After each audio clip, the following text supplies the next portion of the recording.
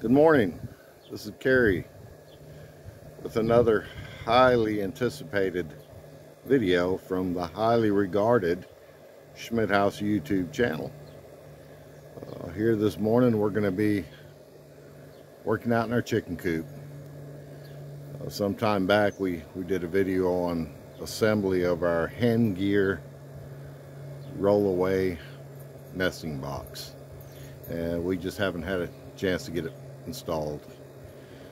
Well, we've had a problem in our coop with something getting our eggs, and we just have not been able to catch whatever it is. We've had traps in there, cameras in there, a lot of pictures of a squirrel inside the coop. We've had a lot of pictures of a coon trying to get in the coop, but we cannot figure out if it's actually just the chickens breaking their own eggs and eating them, or something getting them. We've tried putting the fake eggs in there to try to deter it. So I don't know what's going on there. There's a cat back there.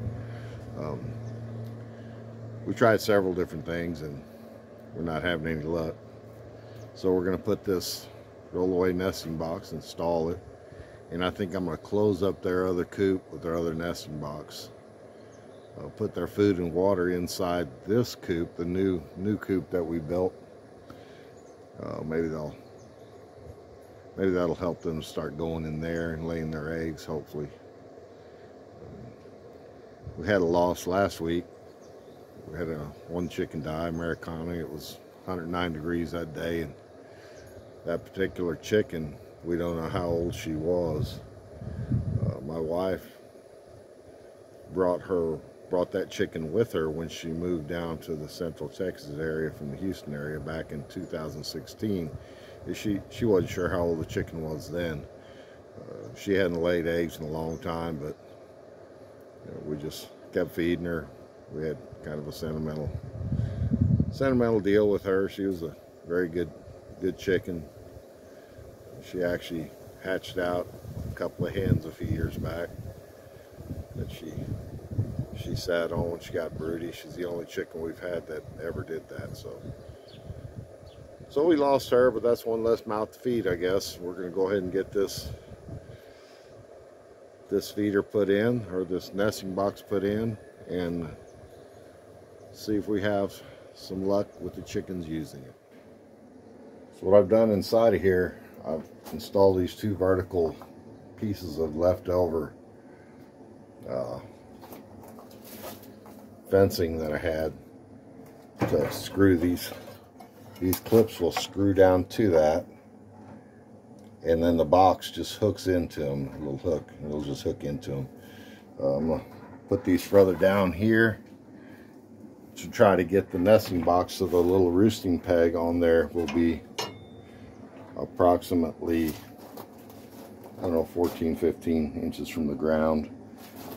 If I need to, I can put a block or something down below it if that's a little too high for the chickens to get up on, but I think it should work.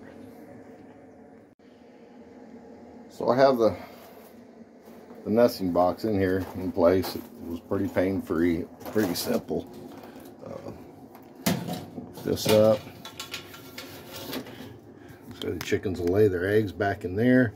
They'll roll down into here, this bottom part, or that's the idea, where they can't get to them to peck on them. But what I'm going to have to do is put a fake egg up in there, and I'm going to have to secure it in there with a piece of wire or something. You can actually, with these hen gear boxes, there's an optional piece you can get. It's one of the fake eggs with a little wire on it or chain that attaches in there.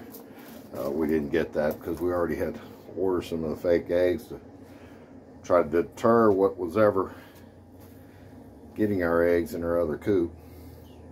So I figured I could just use one of those, attach it in there somehow. Anyhow, while I was in here working on this, I turned around, and back here in the corner there's 4 eggs. So for whatever reason, some of the chickens aren't laying in their other coop anymore, and it's maybe because something in there, they know something is getting their eggs. So that's a good sign that maybe they will start using this nesting box. I think had I seen those eggs there earlier, I would have put the coop in this, or the nesting box over in this corner. But I think they'll start going in there. They tell me that this red curtain here is supposed to attract them, get them to go in there. We'll just see how that works. I'll have to say, my wife Andrea is the most organized person I've ever met. You know, I'm somewhat of a hoarder, and I'll get stuff and it'll end up going out in the shed and thrown on a pile or in a bucket, and little screws and leftovers and things like this. But not my wife Andrea. She keeps everything so organized. She's got these little boxes. Actually, she uses them for fishing tackle, and that's probably, I don't know if that's what they're for. She loves to fish. She's got all these little boxes. She's got a few more here. And anytime we buy some kind of something, and they'll have little screws, leftover stuff like this that a lot of people would just throw away, she keeps it. And look what's in here. Chain. This is perfect to attach the egg, to attach that egg to the crate in there. And as we look through here, this box, look what she's got there. Perfect. Drill a hole in one of the eggs, screw that in there, attach it with the little chain, and we've got it.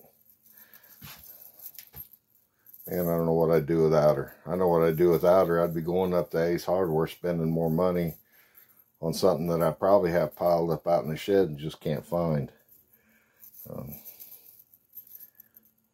Yeah, I really appreciate her. She's pretty awesome. So I'm going to go ahead and drill a hole in here, try to drill a hole in here, and put one of those little eye bolts in there.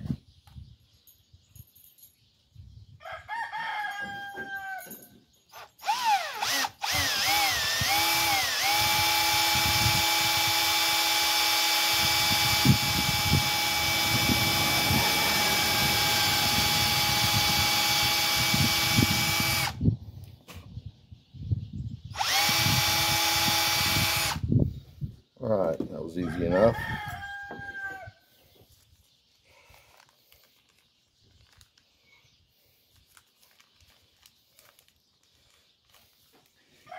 Andrea, when she gets something like this, she takes it out of the package very carefully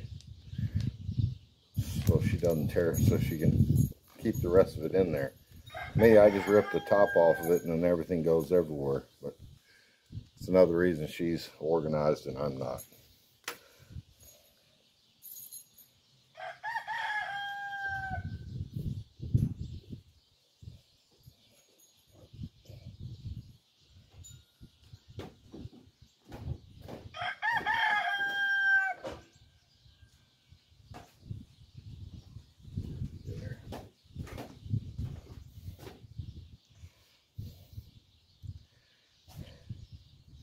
Perfect.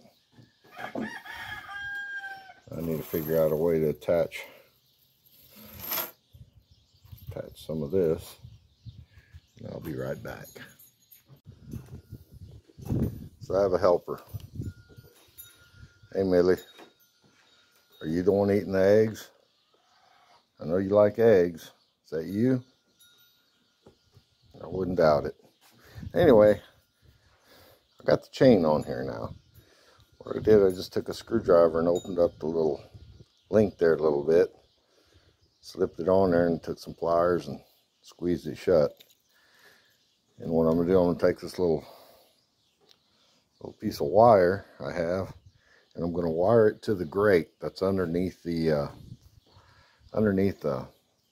laying box, and stick it through the little plastic carpet fabric, and then tie it to the chain, cut off the excess, and that should that should work. I probably just could have used wire and not even used a piece of chain, but you know, I had it, and I'll use it. Not, or I could just open up the link on here and wire it to the, and then just open up the link on this chain. I could put it on that metal grate, but it wouldn't be one of my projects if I wasn't using a wire somewhere. So I'll get that wired in there, and I'll be happy about it.